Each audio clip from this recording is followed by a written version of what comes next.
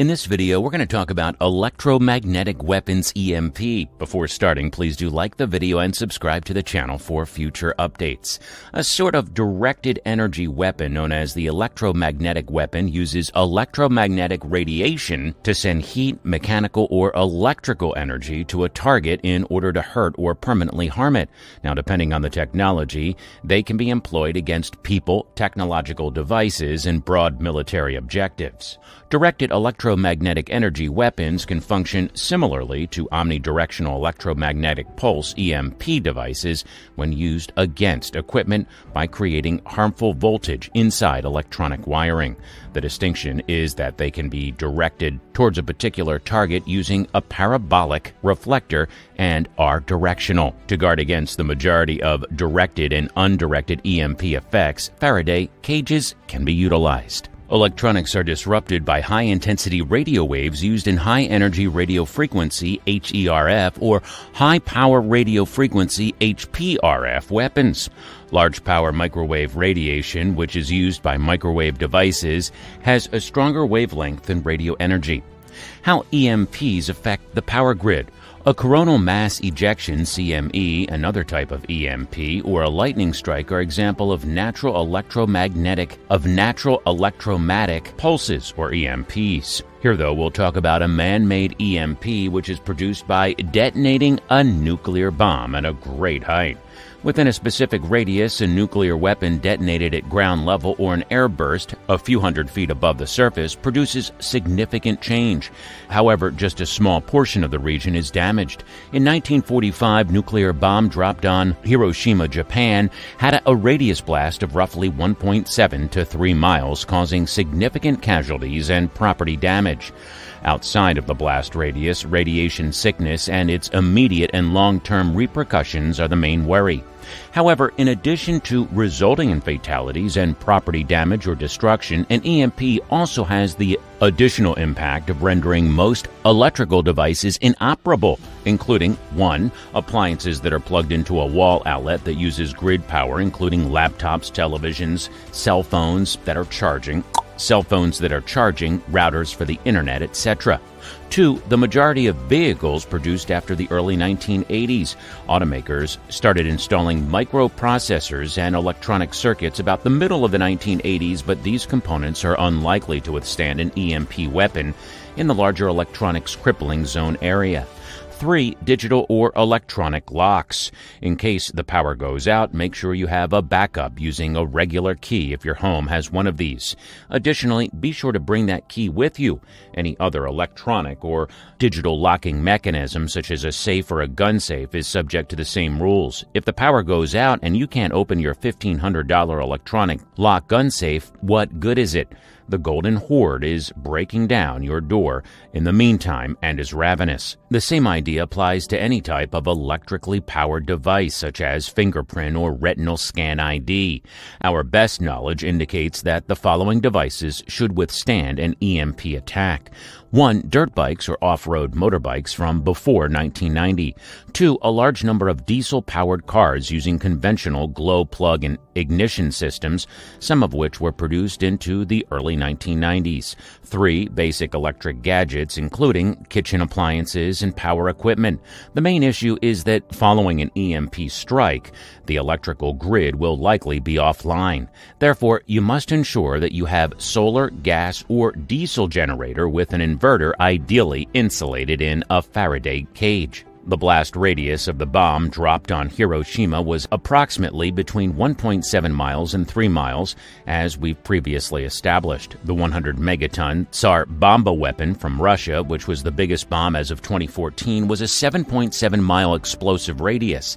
The Tsar Bomba's explosion produced a fireball with an estimated diameter of 1.8 miles and a thermal radiation radius of 47.8 miles. The Starfish Prime EMP incident of 1962. But an EMP is detonated in the air, not on the ground or slightly higher airburst. Let's take a closer look at the concrete illustration of an EMP's impacts.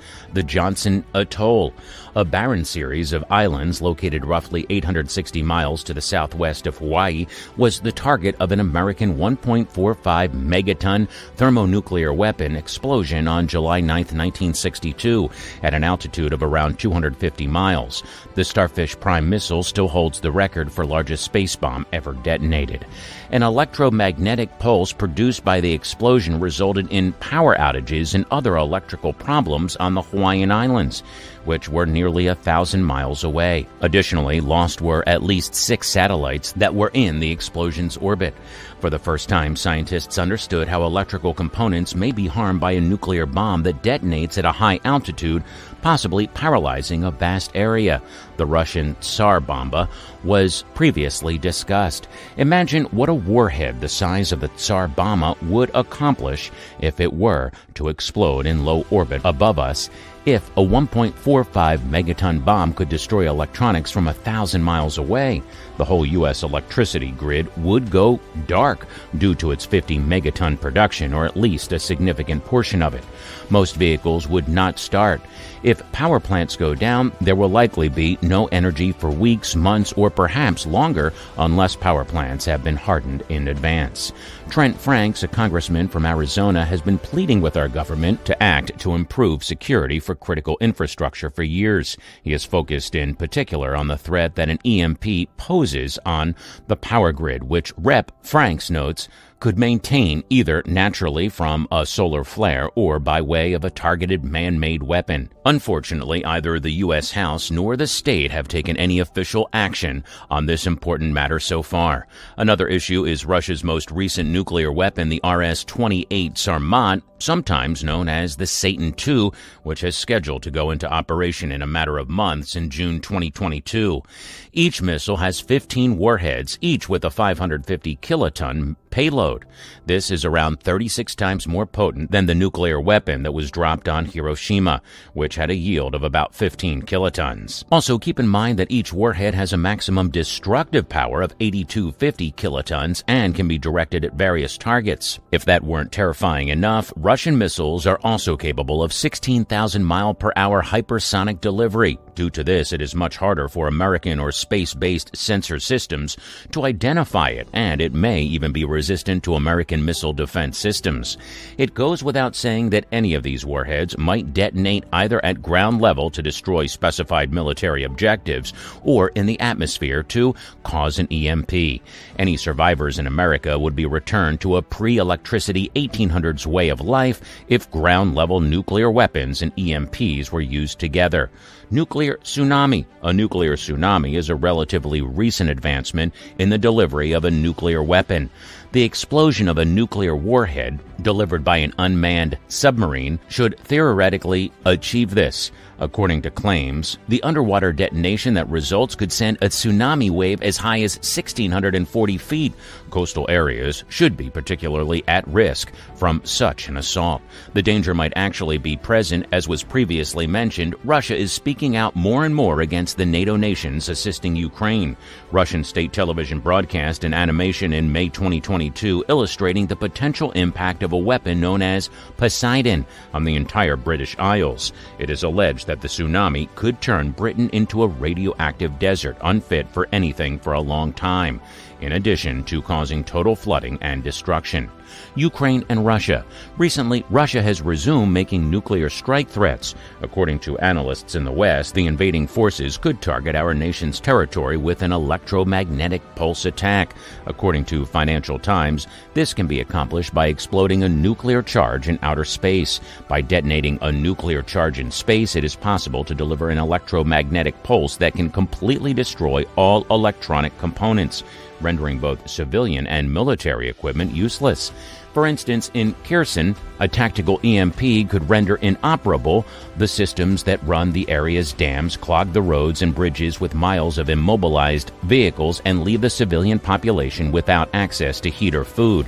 It's possible to disable the vehicles as well. However, NATO will launch a collective defense response if Russia dares to use EMP warfare. According to former Pentagon officer Roger Pardo-Maurer, the unpredictable effects of spillover on the Earth's atmosphere, the environment, satellites, and downwind populations should suffice as justification for invoking Article 5. What can we do? What can we do then? Well, as previously stated, if it's an EMP, protect. delicate electronics with a Faraday cage. You might want to take a look at EMP Shield if you require something more robust for EMP protection, including for your home, vehicles, and solar panels. Prayingly consider evacuating any military targets such as nuclear missile sites, Air Force bases, and similar installations if it's a ground-level nuclear attack. Consider relocating to a rural area since many cities, particularly those with naval bases, can be targets. Although no one likes to consider life after a nuclear attack, many people will likely survive one if the right preparations are made in advance. Last but not least, as mentioned in part 1 of the series, keep stockpiling food, water, and water filtration systems, or at the very least, water bottles and filters. So what do you think of this video? Do let us know in the comment box below, and please like it, subscribe to the channel for future updates as well. Thanks so much.